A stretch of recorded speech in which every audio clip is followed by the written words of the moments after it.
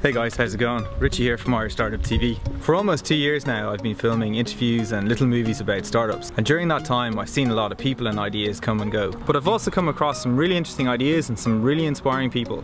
And today I want to share one of those stories with you guys.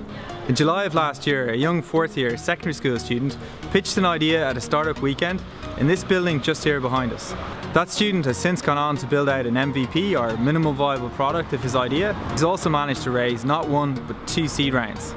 That startupper's name is Paul Sheridan, and this is his story. Reflex is a peer-to-peer platform that people play games and be rewarded. We want to actually reward gamers. We don't want to have to force them down the route of paying more money to earn what they want. So we give them the option to compete against each other and earn, rather than just compete and get these points that don't actually mean anything. We want to give back to gamers and make them better at gaming. We're for gamers by gamers. It's born out of the frustration that we couldn't do it, and we looked to find if anyone else was doing something similar, and it didn't exist, so kind of snowballed from there. We started at Startup Weekend over in Google, and we pitched there. We ended up winning that, and we moved on. We raised a small bit of money. We built a basic MVP. We got into Startup Next, which is a pre-accelerator program run by Techstars. After that, we raised our second round of funding last week, and now we're hoping to go live at the end of August. The first time we raised money, it took about 6 months to close in all, and then the most recent one took 2 weeks. If you prove enough with the money you had previously, or even if you didn't have money, if you prove something works, it's a lot easier. Getting the right people on your team is the first step. Getting someone who's technical, somebody who knows the industry, someone who can advise you. Yeah, so it's team. Pitched in front of 400 people the first time I ever pitched. That was the hardest thing, but the most rewarding as well. The biggest challenge was being taken seriously, like going into a bank and asking them to open a bank account, and then they kind of look at you and go, oh, you don't meet our risk assessment and all this. They were the biggest challenges. The biggest opportunities is the people that actually see past your age and they want to work with you, and they give you advice, and they give you hosting for a couple of months, those type of people.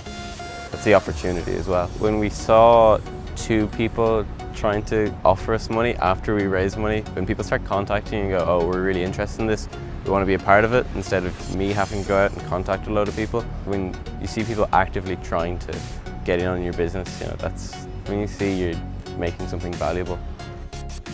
You're never going to stop being nervous, but it's good, If you weren't nervous, there's something wrong, I think. It's better to be prepared going into it, rather than just jumping right into it without any experience. Try to watch as much as you can, read as much as you can, go to hackathons. Don't just learn first and then do it right the second time. I think everybody should have a small amount of technical experience, especially in a startup. I think it's just a given these days. You don't have to go and do a computer science degree, but you have to be open-minded and willing to learn why a developer can't meet a certain deadline and stuff like that. I'd say we kind of worked it out between CSP and religion and PE. We waste about 6 hours a week, and we don't do any kind of coding. The closest we do is maths. We don't do any kind of computer work. Yeah, I think it should be not a requirement, but an option at least. Every time we raise money, we want to prove something, and now we want to prove that we can get users, and we can get paying users, and we can get recurring users. We want to prove that this works on a big scale. Yeah, that's the next step, is launch and get users, paying users. If you've been inspired by watching this video and listening to this story, then please let us know in the comment section below.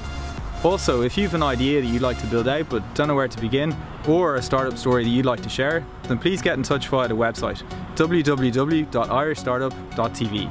Thanks so much for watching, and see you again soon.